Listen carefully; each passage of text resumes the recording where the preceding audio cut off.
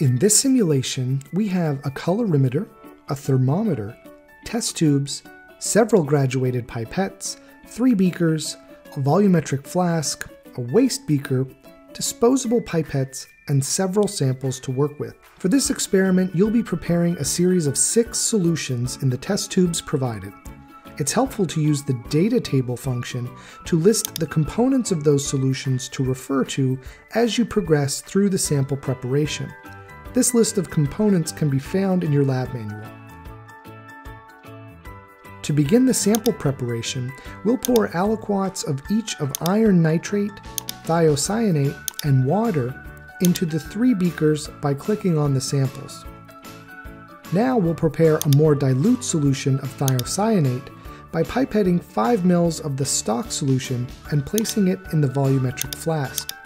Then, fill the volumetric flask with deionized water by clicking on the water bottle and finish by shaking the flask. This will then place an appropriate amount of this solution into a 4th beaker on your benchtop. Now you are ready to begin filling your test tubes with the required components. Begin with the thiocyanate solution. Click on the second 10 ml pipette one time to select it. Then click on the thiocyanate beaker to move the pipette over it. Use the up or down arrow keys on your keyboard to draw up the desired amount of thiocyanate for whichever specific test tube you're working on.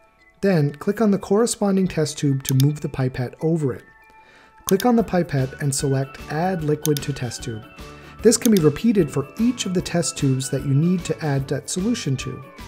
To add the water, click on the third 10 ml pipette one time to select it, and click on the water beaker to move the pipette over it. Note that each beaker is labeled to help you remember their contents. Click on the corresponding test tube to move the pipette over it, or choose Select Test Tube if there is already some liquid in the tube.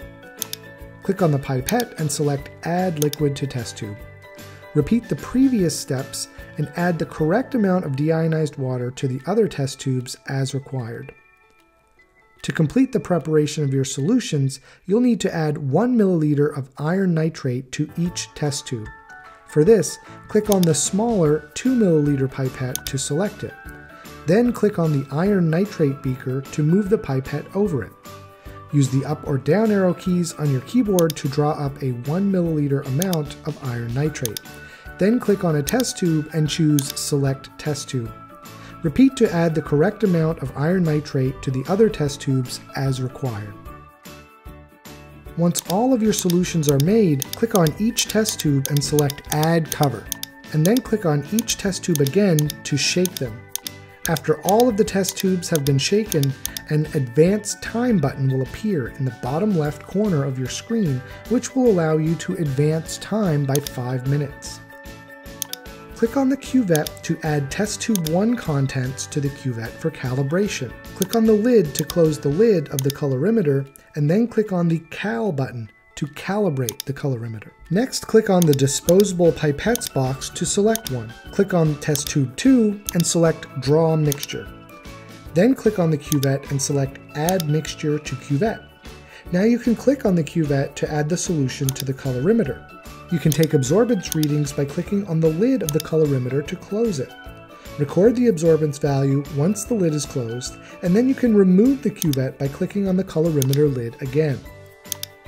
Now you can clear the cuvette by clicking on the cuvette and selecting Clear Cuvette. Repeat this procedure to obtain absorbance readings for each of the samples in your test tubes. The second part of this experiment operates in a nearly identical way.